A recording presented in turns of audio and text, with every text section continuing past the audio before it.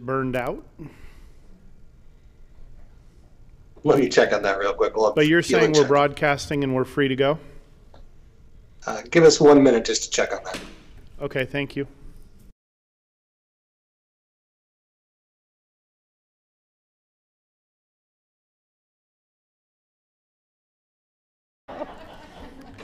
After 2 years, light is burned out. Okay, note to self. All right, I will call this Tigard City Council and Local Contract Review Board meeting to order. I want to welcome everyone to our first hybrid meeting. This does mean that some people will be attending in person and some virtually. This is our first meeting in this format in 2.5 years. This is the first council business meeting that Councillor Shaw and many of our City of Tigard teammates have had the opportunity to attend in person. And it is great to be back in Town Hall, and I think everyone is excited. There's a little bit of a feel of nostalgia and excitement tonight. So thank you everybody for making this happen. And with that, City Recorder Krager, please call roll. Youth Councillor Nog. Here. Councillor Goodhouse. Here. Councillor Newton. Here. Council President Lube. Here. Councillor Shaw. Here. Mayor Snyder. Here. All right, with that, I will ask everyone to join in the Pledge of Allegiance, and for the first time in 2.5 years, we're going to do it live.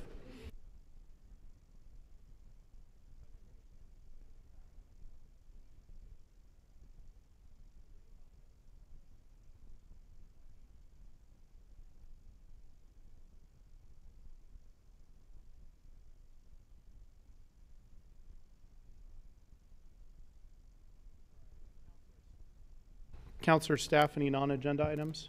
No items from us, Mr. Mayor. All right. We have no proclamations or recognitions tonight. We'll move into the public comments section. I think the first item on that agenda is an update from Chief McAlpine. Good to see you in person. Well, and to you, Mayor and Councillor, again, Police Chief Kathy McAlpine for the July dashboard. But first, as always, I like to be timely and relevant, and I want to thank all of you and to our community members that may be listening on what I would consider a very successful national night out that happened last week. I don't know about you, but I really enjoyed the connections. It was a smaller one coming out of COVID. We had 12 communities that signed up, and as you know, you all made it, we all made it, our presence known, but we really focus on quality over quantity. And so for the first time, I felt like I could actually stay for more than 10 minutes because I was worried about trying to get to the next one, and really had some great conversations. And so I think it's encouraging to see our neighbors re-engage, not only with each other, but with all of us as well. So we look forward to next year's getting even bigger. But we did hear from one group that was, children were a little disappointed we did not have candy, and so it should be noted for the record that some Tigard police personnel delivered candy today and made a few of the kids happy. So on to more pressing, the July. Mike, if you would be so kind as to put up the slide. I hate to say it as he's pulling it up, but it is focusing on what I call the big three. That's the person crimes, property crimes, and calls for service. That trend is still continuing to move forward. If the slide doesn't, oh, he's got it, okay. So property crime is what I'm really focusing on, and we're still ticking up 42% from last year. And what we're really seeing, besides the organized retail theft, is just people feeling emboldened and blatant of just walking into retail stores, not even trying to conceal it, but just going out. Just the other day, it was 2 grocery carts and a refrigerator that they just walked out with. When a retail store does happen to have loss prevention, we're seeing them get assaulted, having weapons pulled on them. Last week, we had one loss prevention person that lost part of their ear due to a combatant person they were trying to take into custody. Very concerning behavior, all what we consider supposedly property crimes and nonviolent in this behavior. I think if you recall last month, I talked about how we were simply contacting individuals believed to be shoplifting in a store, and they rammed 2 of our patrol cars before we could even really contact them. So, and this is just not unique, again, to Tigard. We're seeing that across the country, this emboldenment, this. But it's different than before COVID, right? Oh, yes. Yeah, this, we can't, you know, pin this on COVID. It is, you know, whether it's just feeling like, I would say the lack that law enforcement can do anything to them, being held accountable and feeling like, you know, they can get away with it. But, you know, we still investigate. We have a phenomenal commercial crimes unit. It's just a little harder if they're reporting it after fact and they're long gone, as opposed to in progress or they have them detained. But those are our challenges. You've seen the news releases on the updates when we did, I think it just came out yesterday, and we did an interview today. The commercial crimes unit did a joint venture with Fred and Meyer on what we call a retail blitz. It was very successful. So we'll continue to be proactive as well and try and hold people accountable in the areas that we can. I would also ask you to just keep an eye on Senate Bill 48 that passed. It came into effect July 1st of 2022, and that was the bail reform. And again, that goes to, I think in an attempt to create some equity or address inequities in our bail system. What they're really focusing on, those who are in violent crimes, maybe they aren't privileged enough to bail out and they'll stay longer. But those who have done property crimes or other crimes that are not considered to be deemed dangerous to the community, they may just get PR'd or personal recognizance. That's the one I want to watch and see what happens to our crime, especially our property crimes. Yes, you know, it impacts us in other ways. May not fall under person's crime until they assault a loss prevention, but it still is a concern to me, and I definitely will be working with the DA Barton on this to see what the impacts, but I just want to kind of draw your attention and our community to that. And then, as I said, the dispatch calls for service are trending 7, almost 8%, which equates to about 1,000 more calls for service than we did last time at this year.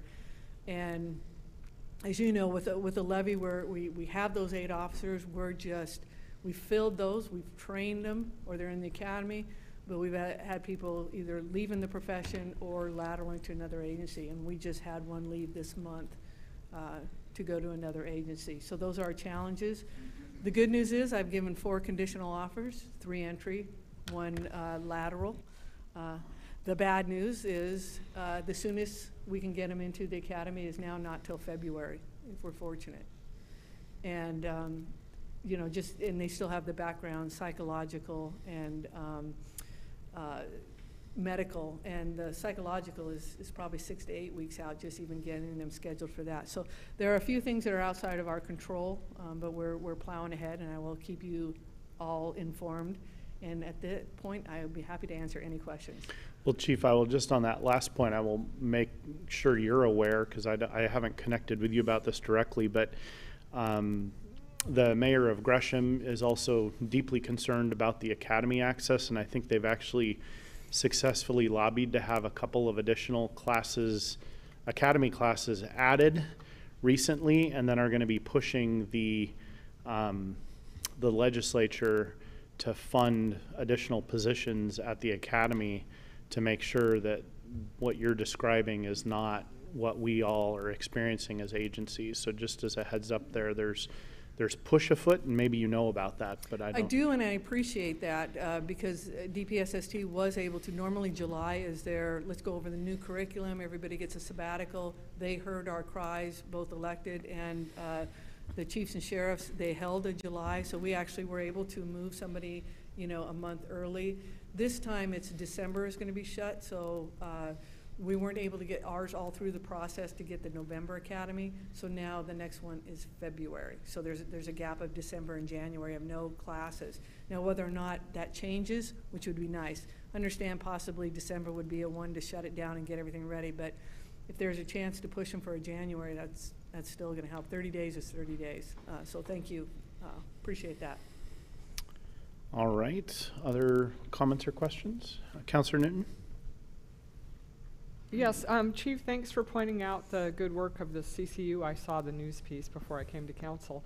And having worked here, I think it's really would be great for our community to have a really good understanding about the value of that unit. It's not every department has a CCU, a commercial crimes unit, and another example of why that's such a valuable program that we have in Tigard that not every community has. So good work.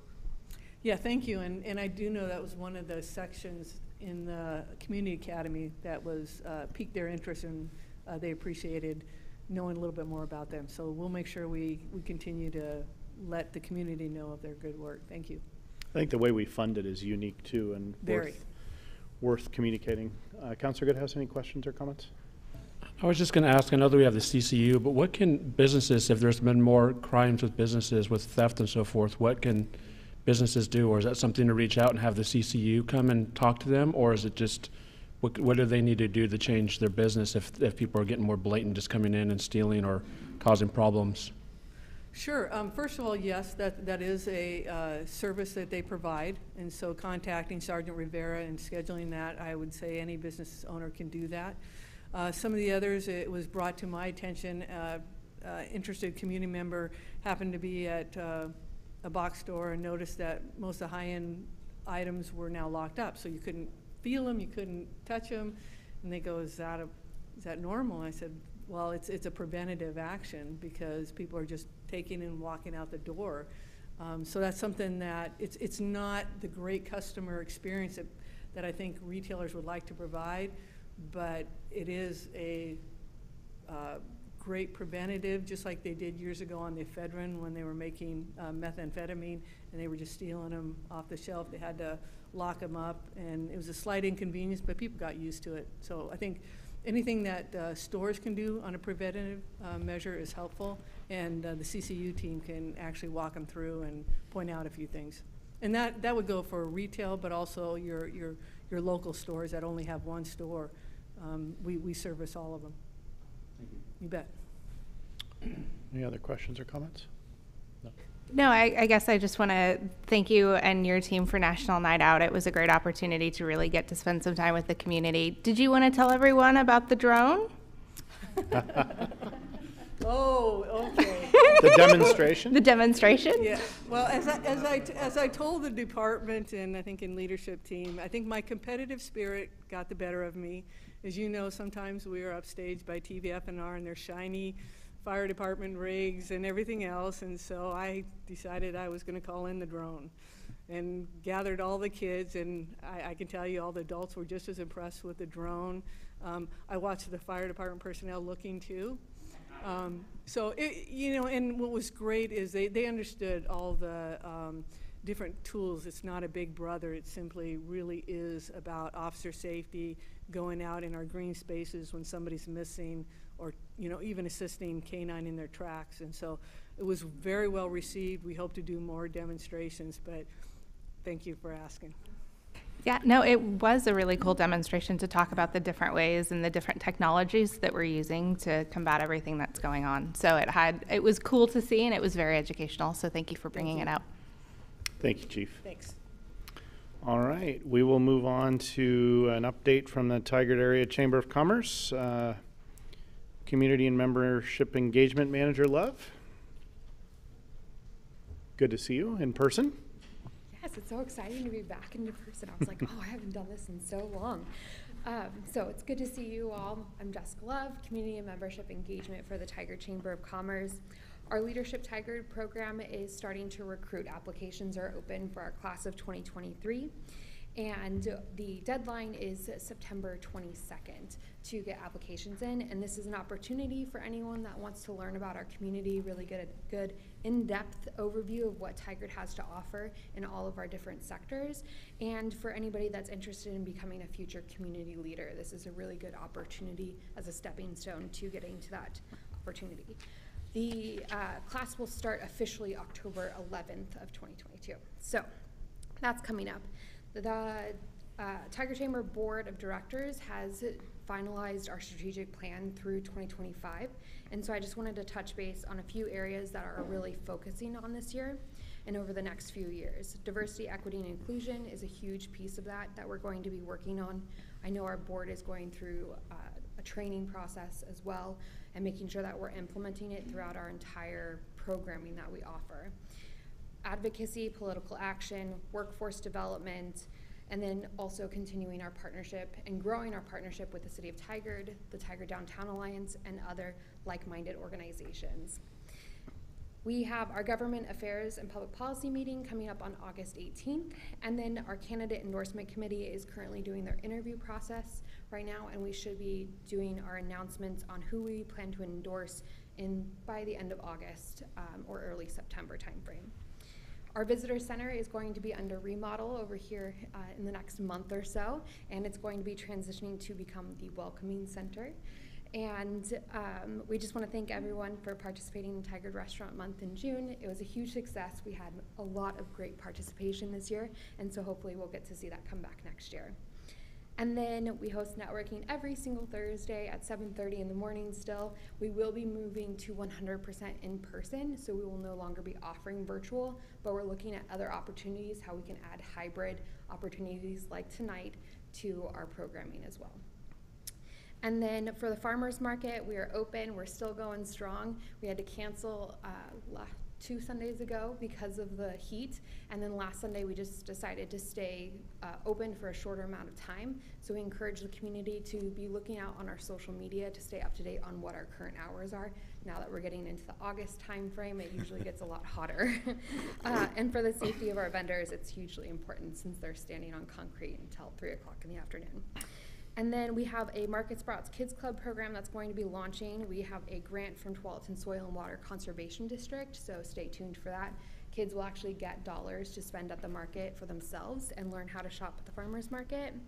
And we have new vendors joining us continually throughout the season, so please join us. And then for the Tigard Downtown Alliance, we have the Explore Downtown Tigard Street Fair and Multicultural Festival that is coming up on September 10th. Vendor spots are still available, and then we are also looking for volunteers to help with the function of the event of like watching barricades and running the bounce house and so on and so forth. So if anybody's interested, reach out to me. And then we have our Downtown Tigard Mixer that's on August 17th at Tigard Tap House. This is open to everyone to come. It doesn't have to be just businesses within the downtown core. And then Downtown Tigard is open. Please come support our businesses during the construction process, now that we have 2 major construction programs going on. So, any questions? Thank you, Jessica. Yeah? No? Any questions? Councilor Goodhouse?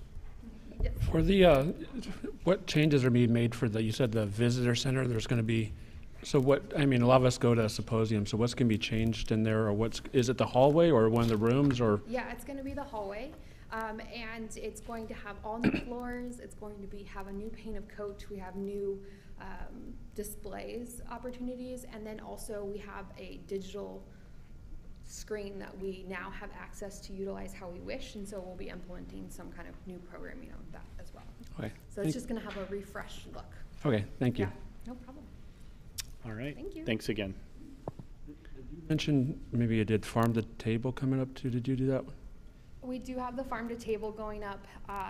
The sales of the tickets haven't gone as well as we had hoped, and so we're currently processing on if we should need to cancel that event. Oh, okay. So you have until Thursday evening to buy your tickets, and we'll make the decision after that point. But Friday, August 26th. Okay, I didn't know if you mentioned that one or not. Yeah, thank you. All right. We'll move on to follow up to previous citizen communication. Assistant City Manager Nyland for our first evening, remote Mr. Mayor. presenter. I know. Welcome to my living room, and welcome back to Town Hall. So, Mr. Mayor and Council, at our July 19th council meeting, we did receive 4 written comments. 1 was about a personnel matter, and 3 were about urban agriculture. There were no callers. All have received a response. The 3 constituents who commented about urban ag received an acknowledgement and have been added to our database, so we can provide regular updates about that code policy discussion, which falls under our home program. So as you know, it has been especially busy since we last met. As Chief mentioned, we had another successful national night out. I think at my neighborhood block party, there were over 100 attendees, which was great. And we also survived another heat wave. Thanks to all of those who worked to open up our cooling centers to provide relief to those in need. We are likely to reach the high 90s again next week. So that said, a fun fact that is really related to safety: water. It's all about water right now. Conserving water, when to use water, and most importantly, when to drink water. Dehydration is the absence of a sufficient amount of water in your body. The best way to beat dehydration is to drink before you get thirsty. If you're thirsty, you've already experienced mild dehydration, and that can cause symptoms like a headache, fatigue, dizziness, and more. So stay safe, stay cool, and drink water and apply sunscreen. That's my public health message for tonight. Thanks for listening. That's my report.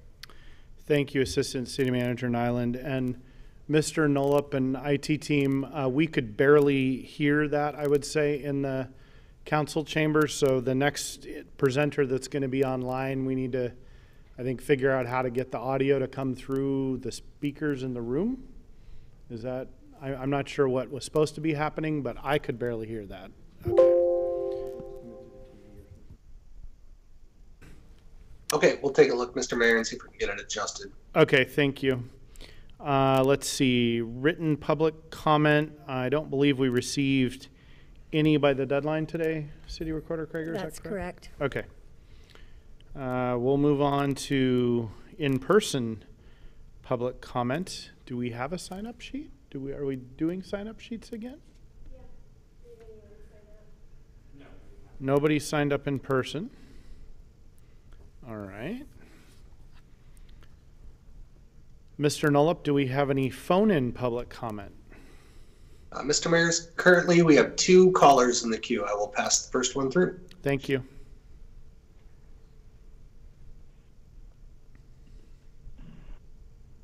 Can you hear me? We can. Please state your name for the record and then try to keep your, actually not try, I need you to keep your testimony to 3 minutes, please. Go ahead when you're ready. My name is Elizabeth Sprague. Our small Tigard homestead is in compliance with all city codes. It has been confirmed by the city as well as other professionals that our property does not smell, does not have an excessive amount of feces or debris, does not harbor or attract bugs or rodents, and does not cause excessive noise. Our animals have more than the recommended square footage per animal, are happy, healthy, and safe. But one unhappy neighbor who has harassed our family for nearly a decade is going door to door, calling into meetings, contacting local media, and spreading fear and false information is putting our homestead at risk, and the city's letting him do it. Public records from the city of Tigard show that there have only been 7 complaints about poultry or livestock in the last 6 years. From 2021 until July 2022, there have only been 3 complaints regarding poultry or livestock, 2 from Mr. Potoff. Tigard has over 21,000 households, and 2 of them complained. Tigard had nearly 500 nuisance complaints in that time, and just 3 of them are regarding poultry and livestock. But you are pushing to add restrictions and even rushing them. You are pushing to add regulations that could force my family, my children, to give up pets that they have rescued, bottle raised, and loved. Regulations that could make us and others like us choose which few to keep and which will be killed. Because make no mistake, poultry and livestock are not easily rehomed into pet homes. They are killed and eaten. Mayor Snyder, you said when talking about our home that this is not a 9-year-old with a couple chickens, and you're right. This is a community that feeds each other, that cares for each other, that works together to create a better future for our children. This is you and the council choosing to admit there is no reason to fix what isn't broken, or you and the council potentially sending the pets of a 7-year-old autistic boy, an 8-year-old boy, a 14-year-old boy, a 16-year-old boy, and so many others to their deaths because you decided to change the rules. Because 6 out of over 21,000 households have complained about poultry or livestock in the last 6 years. Because complaints against poultry and livestock are less than 1/2 of 1% of the total nuisance complaints for Tigard since 2021. Poultry and livestock are not the issue here. We need you to step up and do better. Thank you. Thank you, Ms. Sprague.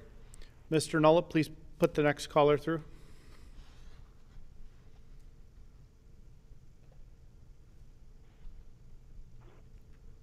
Yes, this is Mike Sprague. Hi. We've been trying to focus on building community by. Hi. We've been trying to focus on building community by being the change we want to see and helping other neighbors get the property into compliance because they are not physically or financially able to do it themselves.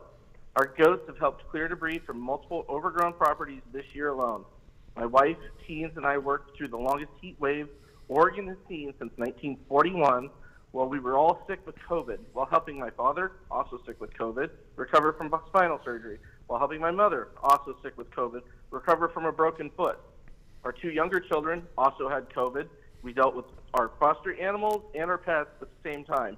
We worked to fill dumpsters or 30-yard drop boxes provided by the city to one of our elderly disabled neighbors so that they would be filled when the city wanted them picked up. Not our property, not our responsibility, but a promise we made to our community and an example of our commitment and of the kindness we want to see spread. While we've been working to build community and save our animals, our neighbor has been busy raising his voice to my wife and city staff during the public meeting at the library, intimidating our family on our property, threatening my wife with litigation for using kindness as a weapon, trespassing with his dinner guests onto the neighboring property he has been told not to step foot on, and complaining to the city about our shed that is, per compliance officer Ken Roth, in compliance with city code. Even though the shed is within code, my family has been working this week to better organize the contents so that it might not bother our neighbor less. Why? Because the city asks nicely and kindness matters.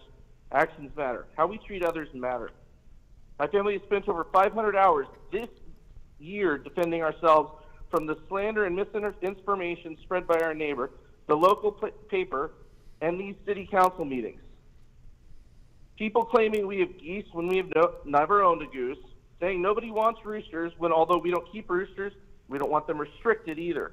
There are several roosters in Tigard that nobody complains about, so the city has no idea they're here. They just assume nobody wants them. Showing photos of rats caught on our property and claiming they're from others. People claiming manure from our animals is going into the water system, when in fact the USDA wants people to use animal manure instead of chemical fertilizers because the chemical fertilizers are what are ending up in our water stream or water system.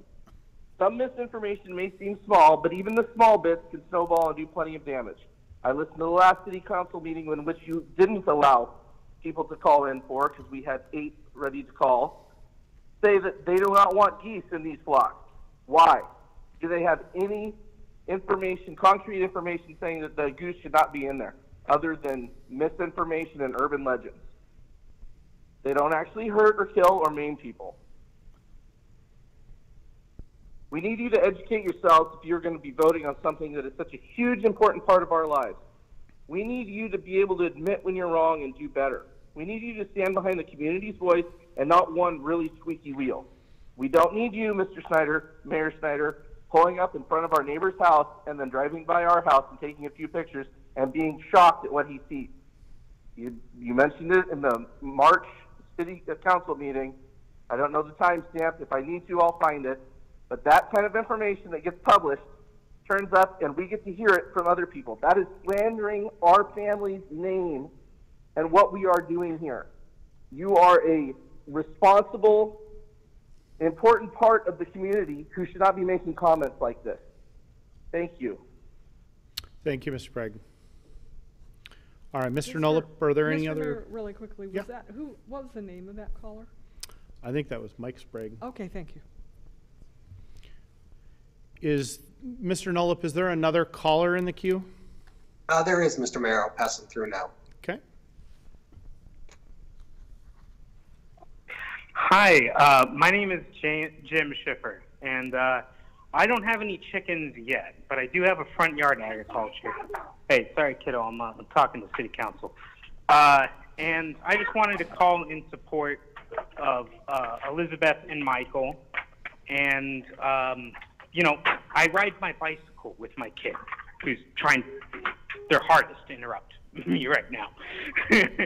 But I ride past their home on my bicycle with my kid to Summer Lake Park, and it's just, my kid lights up. It's amazing to see them, and I hope to have chickens someday myself. And it's not just Elizabeth and Mike, but it's also I don't know the neighbors yet, but they have a wonderful little vineyard up on Fannel Creek Trail, north of North Dakota.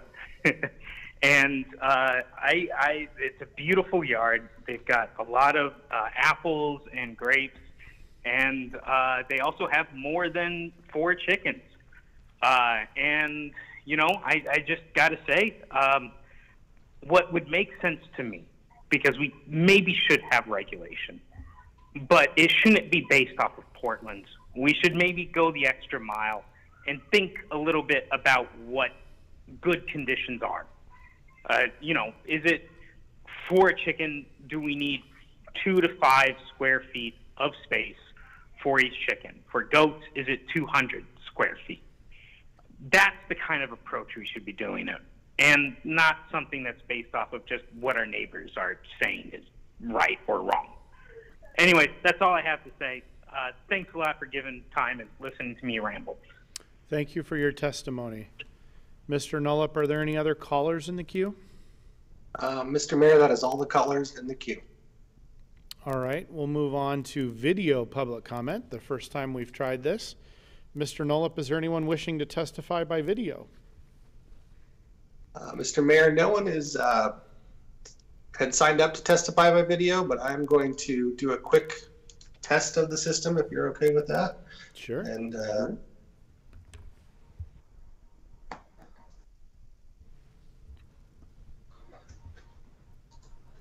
hello, council.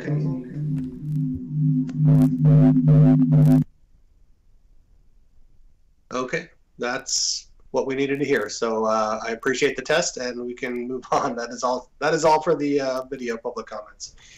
All right, you were looking for feedback. Okay, you got it. Literally. All right, we'll move on to the consent agenda. Local Contract Review Board. Consent agenda is used for routine items, including minutes and approval of contracts or intergovernmental agreements. Information on each item is available on the city's website. In the packet for this meeting, these items may be enacted in one motion without separate discussion. Council members may request that an item be removed by motion for discussion and separate action. On the consent agenda tonight, we have Tigard Street Bridge Replacement, Kruger Creek Stabilization, Dirksen Nature Park, Tigard Street Community Trail, and then Greenberg Road, Tiedemann Avenue Study. I think if we do have questions about any of these, the staff will be testifying virtually, I think. So is there a motion or any questions that the council wants to ask? Council President Lube? I move to approve the consent agenda as presented. I'll second. Okay, it's been moved and seconded. Any further discussion? City Recorder, roll call vote, please. Counselor Goodhouse? Yes. Counselor Newton? Yes. Council President Lube? Yes. Counselor Shaw? Yes. Mayor Snyder? Yes. Okay, consent agenda is passed unanimously. Thank you.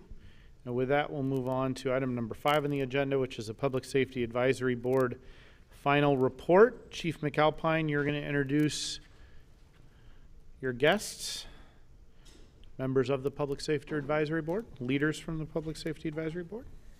Good evening, Mayor and Council. Again, Chief Kathy McAlpine. I'm here to have the distinct honor of introducing our Public Safety Advisory Board Chair for this last quarter, Patty Lofgren, and Vice Chair Jeff Mott. I'd also like to draw attention to the fact that we do have some of our other PSAB members in the audience and also tuning in virtually. Commander McDonald from the Police Department, Valerie Sasaki, Judge Michael O'Brien, and Jimmy Brown are in attendance as well. And who knows, if given the opportunity, they may also speak or provide input. You never know. With that, I'd like to turn it over to Chair Lofgren, please. Thank you, Chief McAlpine. Could we go to the next slide, please? Can you hear me? Thank you. So I am Patty Lofgren. I have been the chair of the Public Safety Advisory Board since March. What we're going to do tonight is we're going to spend some time reviewing what has happened since you last had a presentation. And then we are going to, have you received the document? Yes. This beautiful document that you all put together here at the city, which encapsulates everything that's happened in the 36 meetings, 72 hours of Public Safety Advisory Board meetings that we've had in the last 18 months. And then we'll go on to talk about some of the highlights that members found participating in the Public Safety Advisory Board. And then we'll have time at the end for any questions that you have for us. All right. Next slide. Oh, there. I am the chair. Jeff has been the vice chair. So, as you probably know, the mission of the advisory board was to improve the lived experience of all people in Tigard so that everyone enjoys the same safety and privilege through comprehensive review of the practices and procedures in the city police department, the municipal court, and the social justice initiatives.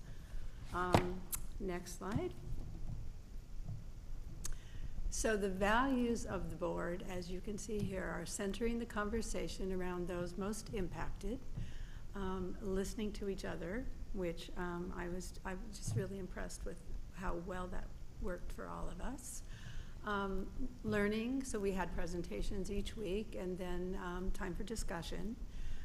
Then we would focus on the particular outcomes that we wanted to see for Tigard, and trying to come each time to consensus on our recommendations, which almost always happened, not always, and then sharing our work with the Tigard community. So, next slide, please. So in April, we had a presentation on the Community Academy and traffic stop follow-up policy. We had a lovely several meetings with Judges O'Brien and Oberdorfer, bringing us up to speed in terms of the judicial topics.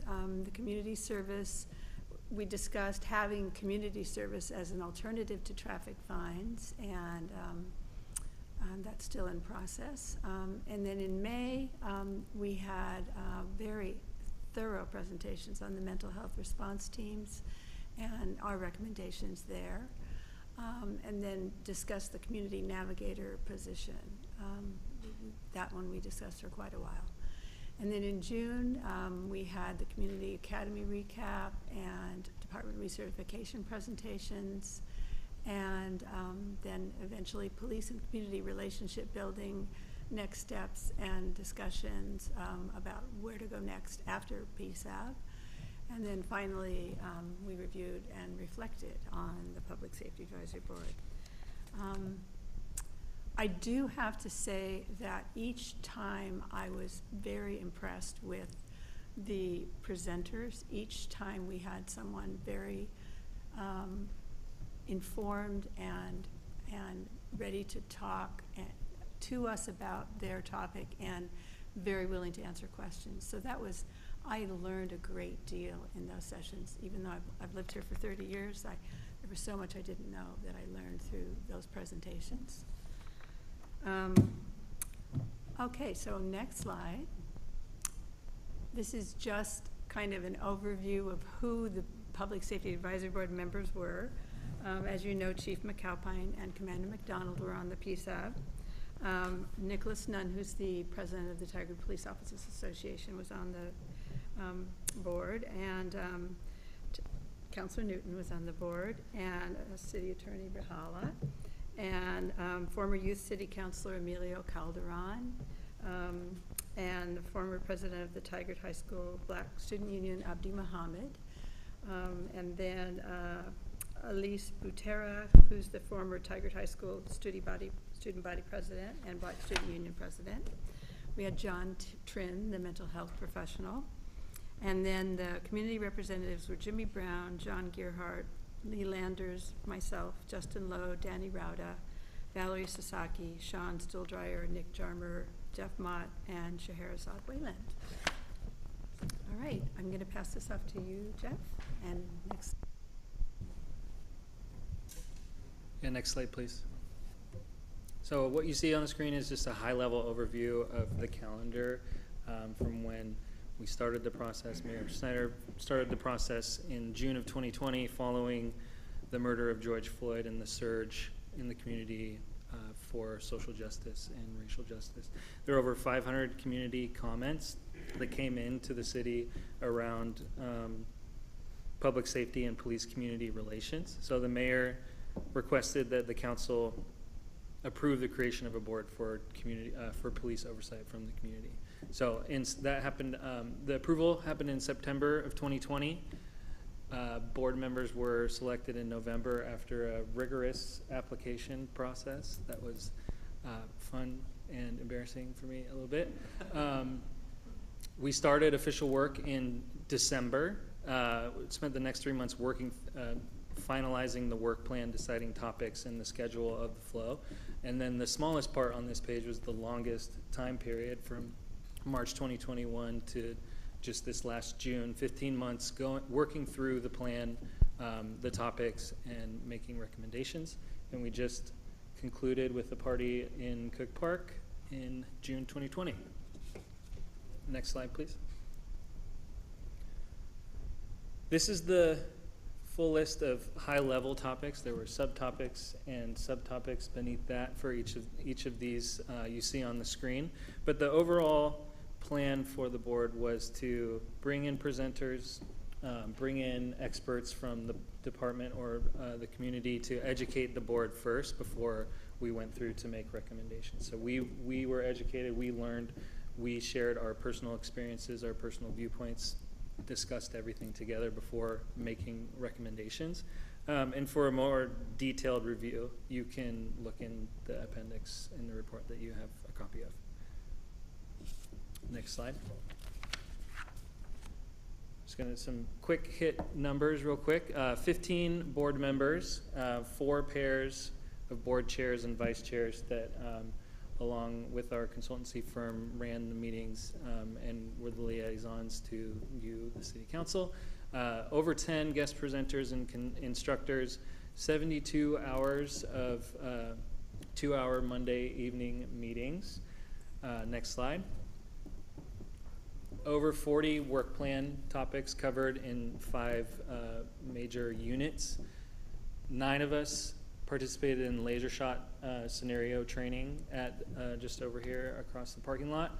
We passed 8 recommendations, and this is our 5th report to the city council, and hopefully the work affects thousands in the community.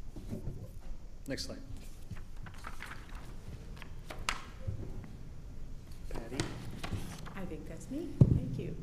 So we held our meetings, all of our meetings over Zoom, and due to the pandemic. And I still think they were incredibly rich. I think the platform allowed the presentations to be very clear and easy to follow, and then oftentimes we were in breakout rooms discussing different things and coming back together and sharing our conversations with the whole group prior to each evening coming to some sort of consensus about whatever it was that we were being asked to reflect on. As Jeff mentioned, 72 hours over 18 months. We met every second and fourth Monday of the month, and I think it was, in terms of the Zoom meetings I've been in the last 18 months, I think these were the most informative and powerful, and I actually looked forward to them every second and fourth Monday, which surprised me in terms of Zoom meetings. Next slide. So these are the 8 recommendations that we made to the city and to the police department. As you can see, 5 of them have been implemented. 2 of them, 3 are fully implemented, and 2 of them are implemented and ongoing. So the first recommendation we made was to have every single police officer have a body-worn camera, and that has and dash camera, and that was implemented, which that really surprised me. That happened so fast. And then the cross-cultural communications training was implemented, and that is ongoing. Hands-on force and force-on-force training, 4 hours, just to improve that, give them ongoing training in that, and that's continuing. We evaluated the emergency communication policy that has been implemented. We recommended establishing a professional standards sergeant. That has happened. And then things that are still ongoing, exploring. We had a hard time, everybody had a hard time saying the word ombudsman. So it was a community-centered, citywide role person. But anyway, that was a kind of a funny evening. And then we recommended having the possibility of community service versus having traffic fines as an alternative to traffic fines, and that's still being explored. And then I thought the mental health response team presentations were extraordinarily powerful, and I'm quite impressed with what's going on right now, but there's still an ongoing county-wide discussion that's taking place based on that. And so, and also the community navigator position, the ombudsman, that is in the budget for fiscal year 2024. So that's where that is going to, that's why it's ongoing at that point. I think next slide. So we all took a survey at the end of our sessions. Patty's going to take you through a little bit of the results later, but according to the board members, these 3 recommendations were the most impactful. Mental health first response team recommendation was geared toward augmenting the already great work the existing mental health response team that's shared across Tri-Cities to provide a more street level response for interactions with no risk of violence. Think about what large and medium cities across the country have implemented through street response teams or Cahoots in Eugene. The goal and some of the benefits of this program would be to better provide service by experts in the field that can help people experience mental health crisis. It also potentially save the city a lot of money, and yes, forgot the last one. Anyway, the second most impactful recommendation was around providing body cameras for the department force-wide. That seemed like it was going to go through from the start. Everyone seemed to be on board. A lot of the negotiation revolved around the policies and the internal policies around when to use, what to record, if it can be doctored or not, released, that kind of thing. And through work with several members on the team and Commander McDonald, we're able to come to a really nice spot that improved accountability, transparency, and equity through those updates to the policy. The third, cross-cultural communications training, is ongoing and implemented. It's based around providing training to the police department so they have an equity lens, and in their interactions, no matter who or what kind of person they're interacting with in the public. So better service, better responses, and better outcomes through interactions. Next slide. Some other ways the board members advanced the conversation. We all had homework to read, so you want to talk about race before any of the meetings started. We spent a meeting talking about takeaways from the book. Several of us participated in the officer interview board here in this room. We engaged with various community organizations. Jimmy and the chief were on OPB's Think Out Loud, thanks to a little nudge from Patty and her friends over at OPB. And John Trin interviewed for Talking Tigard and learning from our differences. Next slide. So we'll just take you through some photos over the last 15, 18 months before we close out the presentation and get to questions. But this is from the Pride Parade in 2021 with Chief McAlpine and other officers. Next slide. And so other opportunities that we had to participate in the community, Jimmy Brown and I were able to come here and be participants in the chat with the chief, which was quite a lovely evening. And then John Trin was on Late Night in Tigard with Mayor Snyder. And then many of us on an ongoing basis have been volunteering at the Tigard Farmers Market at the Tigard table, and are there to talk about the Public Safety Advisory Board. And I always copied handouts of, you know, what the purpose of the board was to hand out to people. And they were always pretty interested in hearing about it. And I think that was a nice way to communicate with the community about our work. Next slide. This was quite an interesting experience. We were asked to sign up for the laser shot training, and I had no idea what it was. And I had no idea it would take as long as it took or be as extraordinarily thorough as it was, or as scary. But it was a very educational experience in every respect, both physically and mentally, and in terms of the sort of training that the police officers have to go through. I think we all those, and I mean, I thought it would take 20 minutes, and I was there for over an hour. So it was quite thorough training and very well done. So that was a fun experience. Next slide. And then we recommended that the Community Academy be resurrected, and that was sort of like a compilation of the Public Safety Advisory Board, just taking everybody through everything that was going on in the community. The only sad thing about it was they wouldn't let us come. And because I would have gone through it again. I have so enjoyed learning more about my community and being engaged and involved. So if they do it again, maybe they'll let us come. But the very, very positive rating by the folks who participated in it this year. So I think that was very well done. Next slide. So this is, in terms of Barney and Worth did a survey in terms of each PSAB member in terms of what their experience was on the board. And 100% believe the police department engaged in constructive and helpful conversation. 83% felt proud of the work that PSAB accomplished.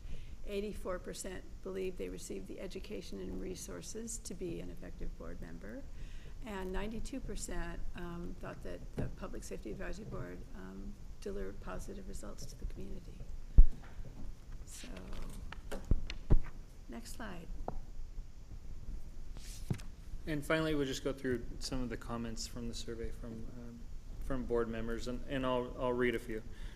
I think the discussions we had around social justice and equity were incredibly impactful. The George Floyd murder resonated in our meetings to the point that his death was not described as a death, but as a murder that takes its strong position on the role that law enforcement played in his murder. Not an easy thing to say. And Patty talked about it at the beginning of the presentation. Before every meeting, we all did a little, I guess, meditation or guided talk where we focused on why we were here. And this comment kind of, I think, stems from those centering exercises at the beginning of each meeting. Another one, it was life-changing for me. I will forever add the equity lens to my decision-making. You can't assume an individual's perspective. And I was pleasantly surprised to see how open to change the city police department was on many topics. Next slide.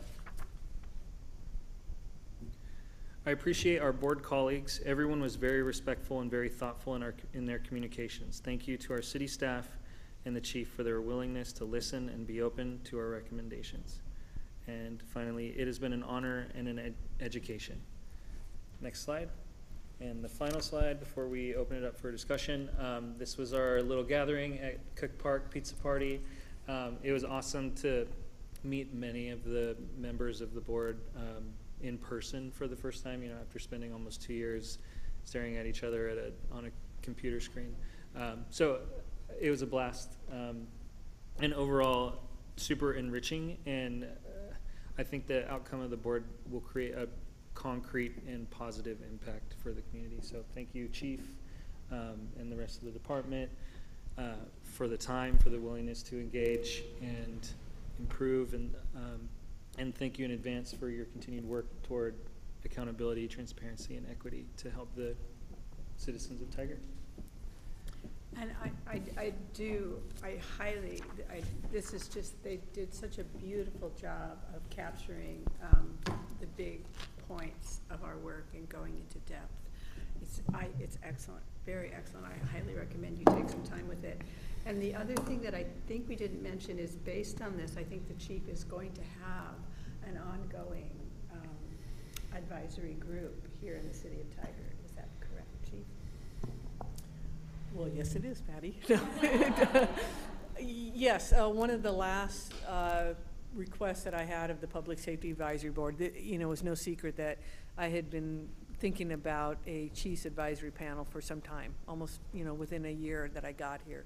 And things started happening, and that at that time was not the priority, because I wanted to get to know the community before I asked them to come have a seat at the table. But this was just a great timing, is to not lose momentum, is to continue having this, but not maybe at the heavy lift that everybody's had to do. So I sought their suggestions on frequency, the makeup of the advisory board, so they could see themselves. There are a few that even volunteered to still continue this work, as well as some of our community academy members were interested in possibly being on that advisory panel. So yeah, I just took about a 30-day break and wanted to just then start focusing on that, but not wait too long before the good work of the advisory board had just done. Questions for us at this point? Well, I just want to thank all of you. I thanked you at the event at Cook Park. I think individually, each of you, and just from the bottom of my heart, the amount of time, effort, energy that all of you, and I'm going to look at even Councillor Newton, put into this effort was tremendous. And just on a personal level, I want to thank you for that, for the impact that it has to our entire community. And Chief McAlpine, and to the leaders in the police department and the members of the police department that participated, this took a lot of courage and a lot of thoughtfulness, and I think some amount of humility and willingness to engage that I'm not sure a lot of police departments in the greater region would have done. And so I appreciate you going through this with our community on this journey. So thank you. Others have questions or comments? Councillor Shaw? Yeah, I just want to commend the Public Safety Advisory Board. This was an excellent summary and some very good recommendations. In particular, I was honored to be a part of the Community Academy along with Councillor Goodhouse, and just to see firsthand what the police were doing with the replacement of the old technology for body cameras and just expansion of that technology. We had the opportunity to wear the vests and actually do a mock with those body cams. I can tell you the recollection you have compared to what the camera actually shows is so different and so important. So I too want to commend the police for enabling us to have the Community Academy and also to be able to participate, but also for each of your hard work, and I look forward to getting further recommendations established and the ongoing advisory committee too. So thank you. Thank you, Mayor. Council President Luke, anything? I don't have anything to add other than it's just been incredible to watch and to learn and to bring the community along with you. So thank you for that. Councillor Goodhouse? Just the same. Thank you for all the hard work and the hours of time putting in and the thoughtful discussions on everything. It means a lot to the community to see that we work together as a community, that an issue can be brought forward, but then everyone works together on it. I think that's what I heard a lot, was that people were surprised about how everyone kind of worked on everything, looked at things from different perspectives, and that's what makes a difference, and that's why we have a great community and a great police force and great citizens. So the continued work can be great to see that we have that open lines of communications both ways. Councillor Newton, you want to say anything? Well, everybody knows how I feel about it. I always talk about how life-changing it was, and as I'm listening to the report tonight, I was reminded of how thoughtful the discussions were. I mean, we would have presentations, people got information, and really committed to having discussions and really working through listening to everybody, taking in everybody's perspectives, and to come up with the best recommendations we could. So I'm appreciative of that, and I think I've talked to other cities about what a great model this is as a way to have discussions about difficult community topics, because I think it worked really well. I'm going to miss everybody and seeing your faces on Zoom twice a month, but it was a really great experience and really made me think differently as a counselor about how I make decisions, and trying to think more with an equity lens, and really think about how the decisions we make affect people. So I'm appreciative of that as well, and I'm looking forward to seeing these recommendations all implemented. And again, really quickly, the police department was amazing. They were very, open to listening and being honest about what they thought might not work. So, anyway, I appreciated the experience, and thanks to my colleagues for letting me represent you on the board. And Mayor, may I add one comment? Sure. Oftentimes, you electeds, it's a thankless job. And early on, you had a vision of what this might look like. May not have had it all well dialed, but you saw what was happening across this country. And while it might not have been happening in Tigard at that moment, you had a vision of wanting to have our community look at their own police department, the good, the bad, and the ugly, how we could change. And I just, like we said, may not want to sign up for this and say, yeah, please, but it was enlightening. But I just want to thank you. I mean, you had the vision, you put the money behind it, you put the time, and I just appreciate what you as a council was able to accomplish as well. So thank you. Youth Councilor Naga, I didn't call on you. Do you want to share anything as well? Yeah, just wanted to say you guys did a great job. I took a social justice leadership class last year, and we actually talked about police brutality and race, and I was so glad I could brag about how great a job our city is doing. And I really appreciate the youth advocacy in this. I know that students have a lot of thoughts, and oftentimes adults don't really care about what students have to say, but I'm so glad that, we were given a seat at the table and taken seriously. So I would just like to thank you so much for everything. Well, thank you. Are there other, sorry, Jeff, go ahead. Oh, I just have one question. Everyone in the room up here has the report with them. Is this, or will it be available on the Tigard website for public consumption? I'm certain it will be. It may already be. Okay. Yes, it is. And then we also have a hard copy in the police lobby. So again, when they're waiting, and they're tired of looking at the strategic plan, they can read the good work of the Public Safety Advisory Board. Are there other members of the Public Safety Advisory Board who are present who would like to say anything? I want to, this is an important part of closure, I think. Is there, Mr. Brown, anything? Come in. When you ask him to speak, he usually speaks. We'll see. Do come up and use the microphone, though, and turn it so it turns green. Because I don't know what you're going to say, I'm going to take my name off. Oh, Chief. Good decision. Well, good evening. And, there's a lot of things that I could say about the PSAB, and we don't have a lot of time to do that, so I'll try and bring it to just a couple of things. One, I want to thank City Council for the heavy lifting that you all did to get us to this point. PSAB was born of a horrible time in our country.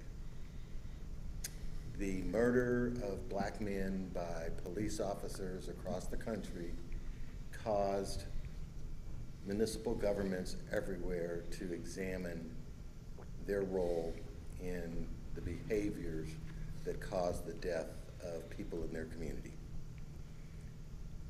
But what Tigard showed is that instead of being behind the curve, in the curve, you went in front of the curve.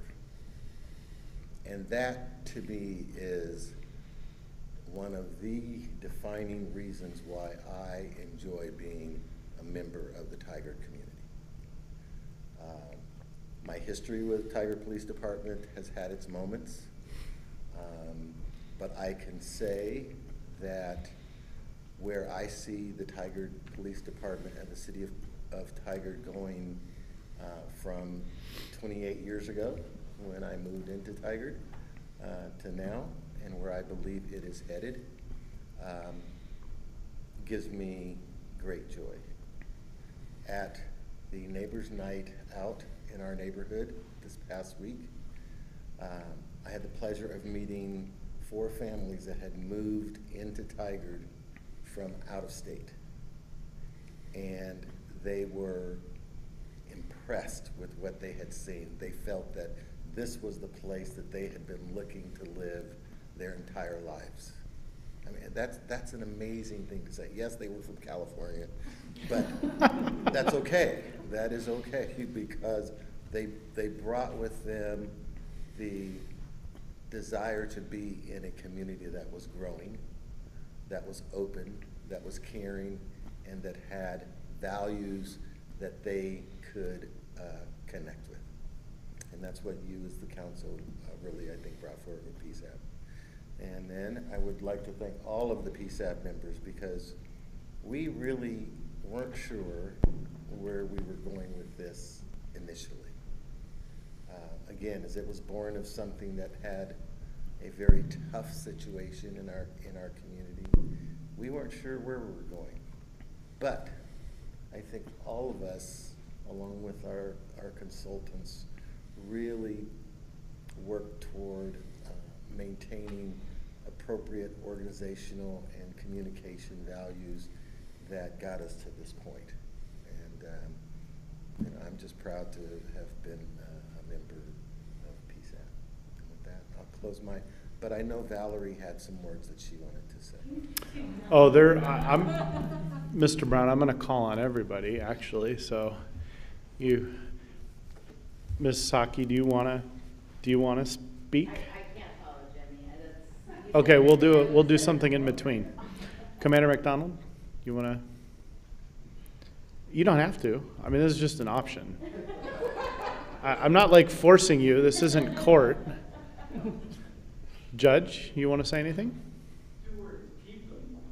The people, the community members, a lot of expertise, a lot of experience, we can benefit from their continued involvement. Okay. Valerie, you want to speak now? No. Okay. Did I miss anyone else that was a member of the? I just have one last thing to say. When you, Mayor Snyder, when you thanked us, this is one of those experiences that gave back more energy than it took.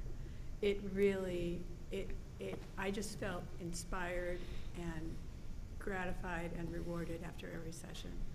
So, yeah, you don't have to thank me, I have to thank you. Well, thank you. Mayor, do you want to see if anyone online wants to? Yeah, we can. I don't see anyone raising their hand. Are there any members of the Public Safety Advisory Board that are online that would like to speak? If you raise your hand electronically, or just start speaking. I don't see any. All right. Thank you very much. Really appreciate it.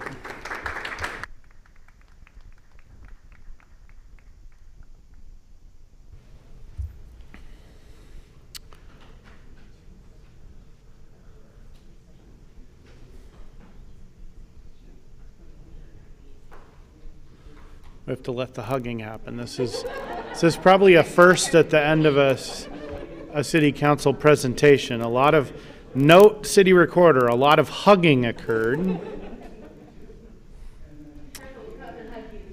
Oh boy. In the middle of a meeting. Fascinating. All right, we're going to move on to item number 6 on the agenda, which is a city council goals update. And management analyst Hendricks, you are online, it looks like, or? I am, yes. Okay. And then we're also going to have Assistant City Manager Nyland remotely, And then the chief and assistant city manager Trich are in person. Yeah, we have a mix tonight for this presentation. Okay, this is fascinating. This will be a first. Let's go. See how it goes. All right. So good evening, Mayor and Council. My name is Nicole Hendricks, and I'm the Senior Management Analyst in the City Manager's Office here at Tigard. We do have a team here tonight to present both virtually and in person to give you a fourth update, a progress report on your 4 council goals, which are to respond to houselessness, COVID-19, and also develop and implement a community resiliency plan, as well as our parks and recreation system plan. So as we implement these goals, we are keeping our 5 E's in mind: equity, environment, economy, engagement, and excellence. We also refer to this as the community promise. And we're keeping that as at the forefront of our decision making. So our update is going to be a little bit more abbreviated this time to accommodate just for time. And so we intend to provide a more in-depth quarterly report in October. So with that, I will go ahead and turn it over to Assistant City Manager Kathy Nyland, who's virtual, and our Police Chief Kathy McAlpine, who's in person for our Goal 1 update.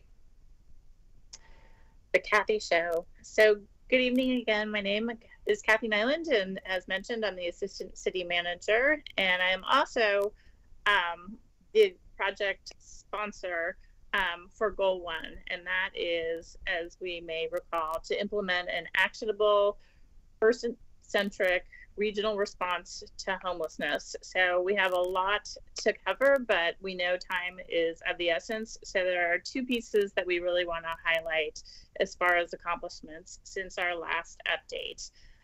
Council was kind enough to approve ARPA funds that allowed us to build out this team and provide additional capacity.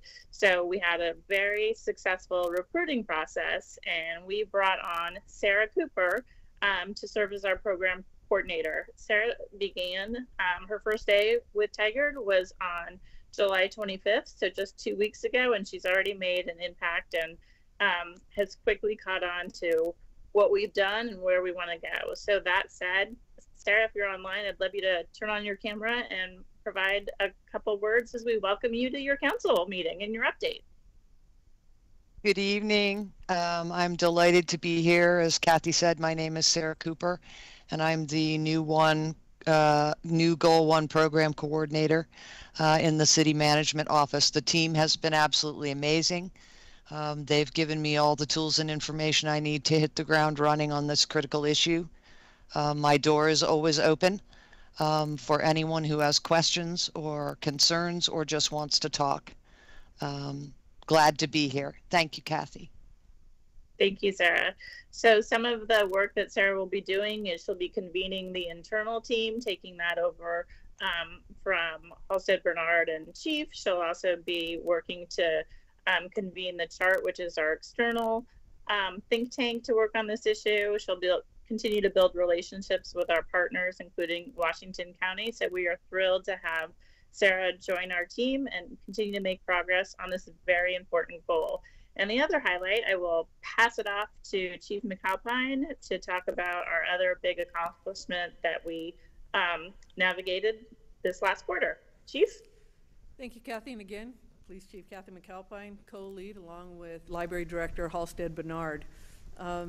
To kind of keep the momentum going and go very quickly, the nice thing about the coordinator is, first and foremost, Halstead and I can do our day jobs, because this really does take a full-time effort. When you have the Metro Bond, you have Washington County's effort, what we're doing, what a lot of the service providers, you really need somebody to stay on top of this, connect the dots, see where there's overages, see where there's gaps, and be able to advocate for the best interest of the city of Tigard and our unhoused residents, and as long as with our community. So very excited to have Sarah kind of get acclimated. Also want to draw your attention this last time, as you're well aware of, we did partner with Washington County on our largest encampment, the Brownfields encampment cleanup.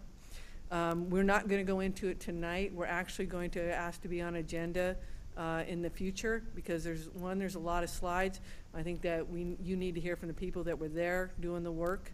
the effort, the size of it, the challenges that CSO Peterson and the police department have in just staying on top of it, and people are coming back. So it's a heavy lift that it deserves its own time. So we'll give you a lot more detail to include cost, the actual volume of garbage that was taken out of there, and so forth. Also during this time, we did apply for federal funding for an additional community service officer to focus on encampments.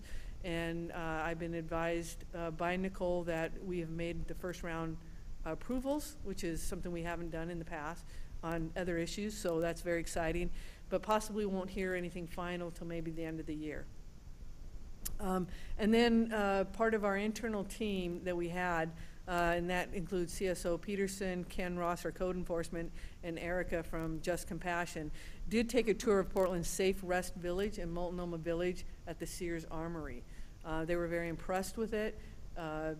This is just one of 6 that they do. That's about 30 different pallet shelters. And we're looking again to see if that's something that we need to bring to Tigard.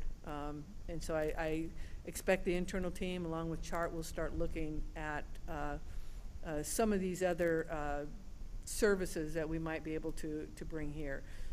But they, again, I think I shared the photos that they took, and you got a visual on what that might look like.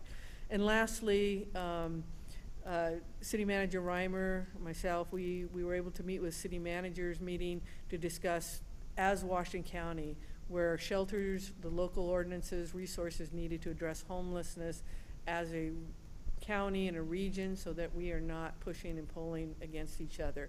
But one of the most important ones we're going to tackle first is time, place, and manner ordinance, how we interpreted that, how can we implement it, and so again, that we're somewhat aligned as a county. So I look forward to those discussions, and then obviously having Sarah get into those meetings as well. So we had to pause a little bit to get Sarah up and going. We've asked her to look at processes.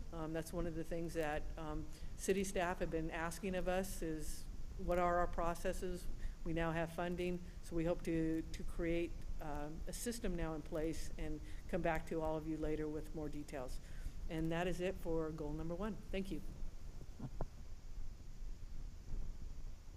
Thanks, Chief, and thanks, Assistant City Manager Nyland.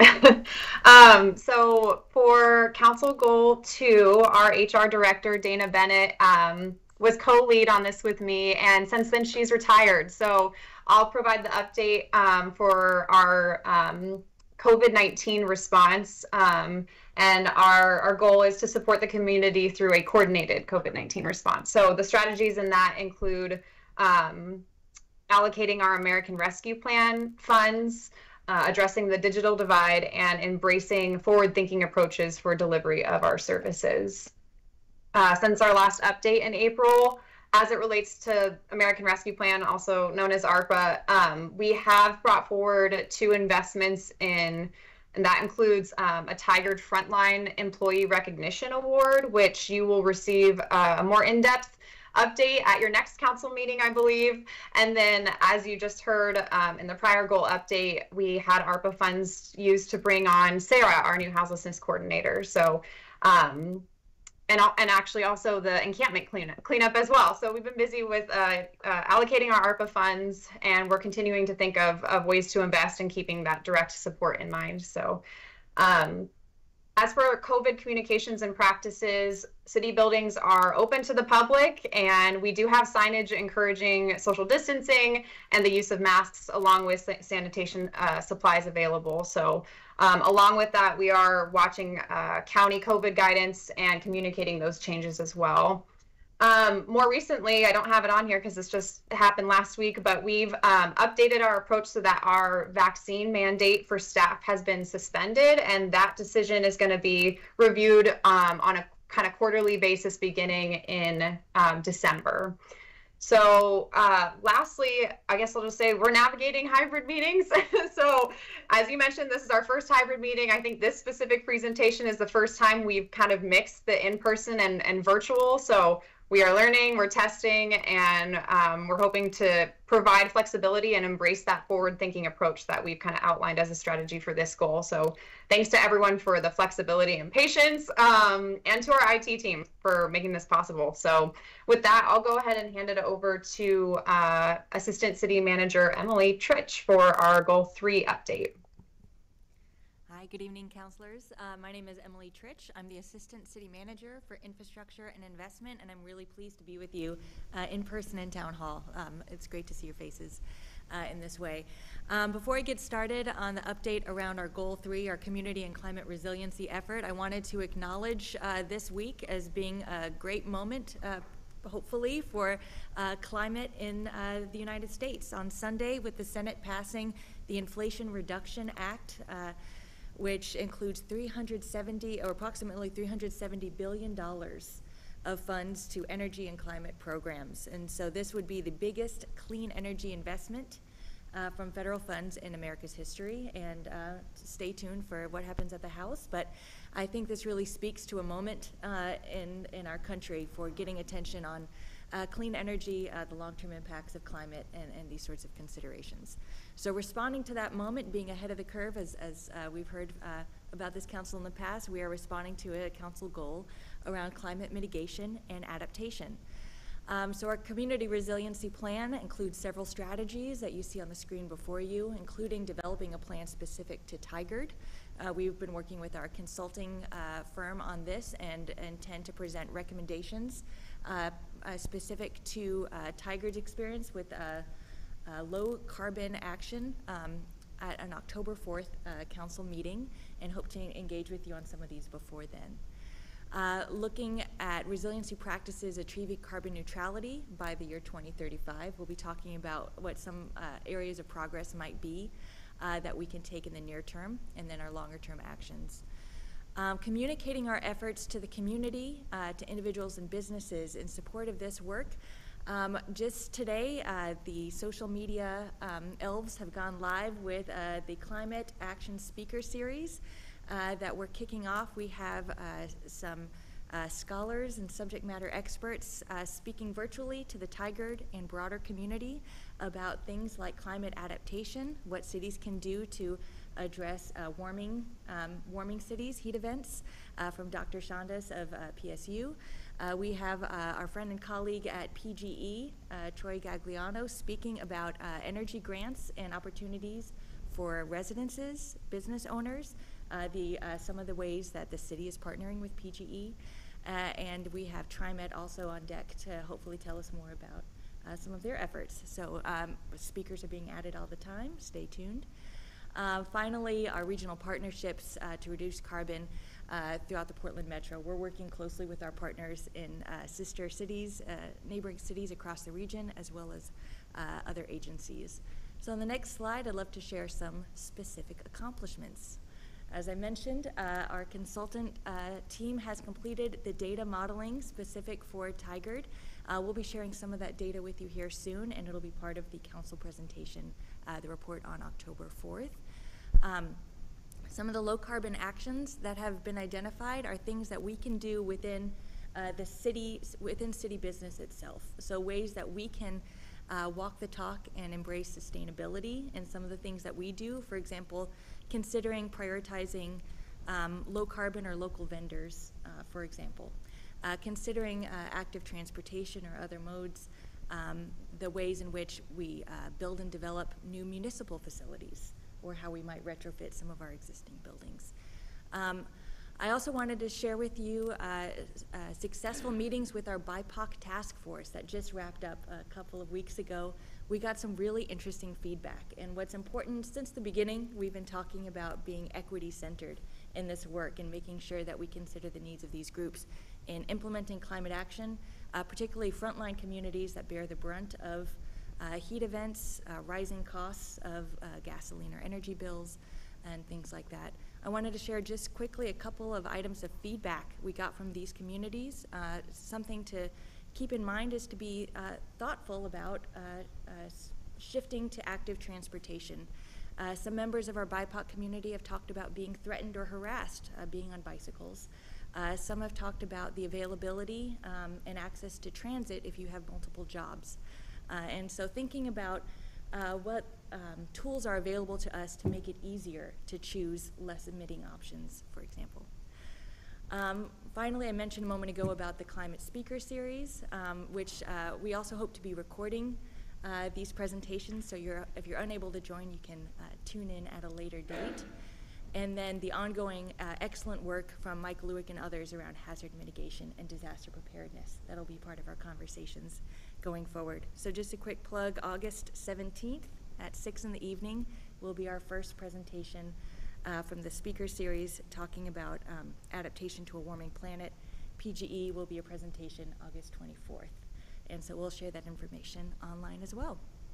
Thank you very much. I'll pass it off to Rick to talk about Goal 4.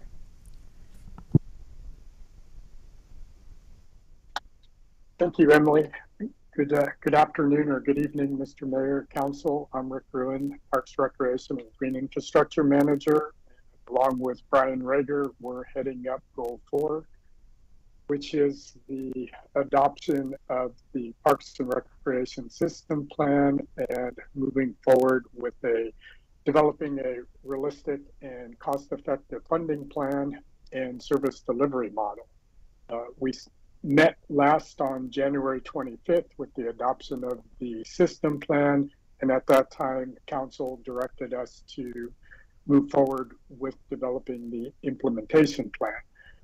We divided our work into 3 buckets, if you will. One is to focus on prioritizing our projects. The second is to do a rate analysis and consider different funding alternatives. And the third is to look at the cost-effective delivery model of how Tigard Parks and Recreation can move forward into the future sustainably and cost-effectively. We were intending to make a recommendation and report to Council in September. Here we are on August 9th, and want to share that we most likely won't be able to meet the September deadline due to teammate vacancies, critical teammate vacancies in finance and public works.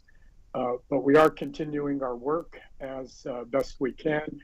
Right now, we are currently underway on project prioritization task, and some of the accomplishments were that are underway with our consulting team.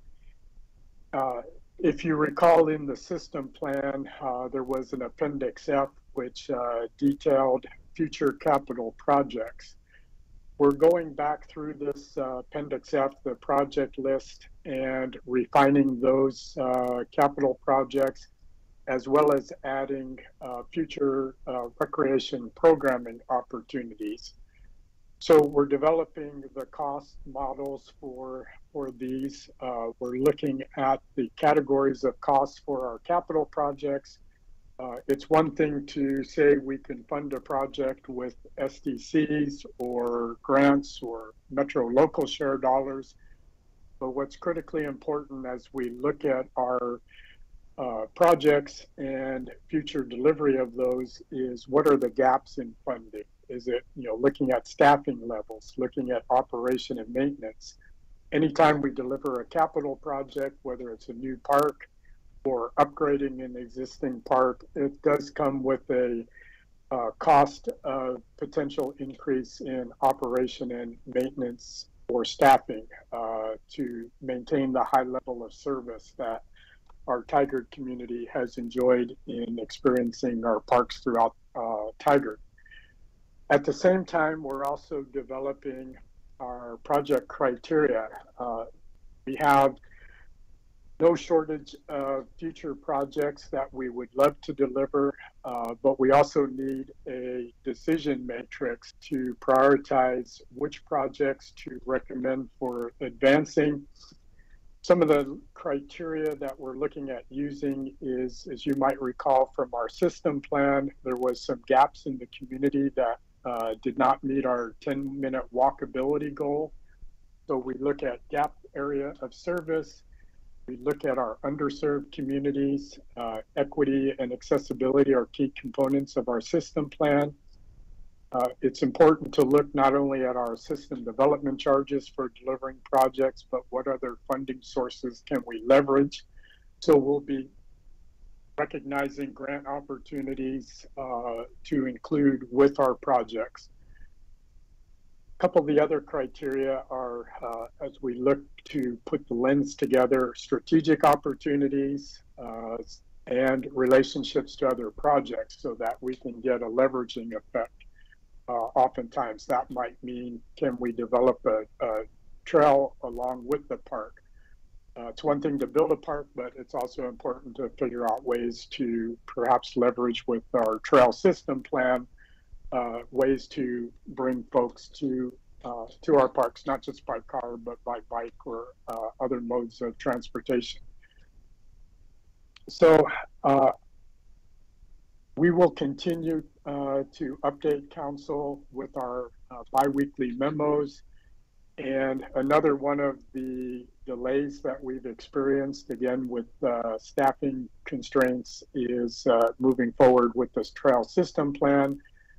But we are including, I think we've mentioned previously, including strategies for enhancing trail safety as we look to upgrade or update the trail system plan.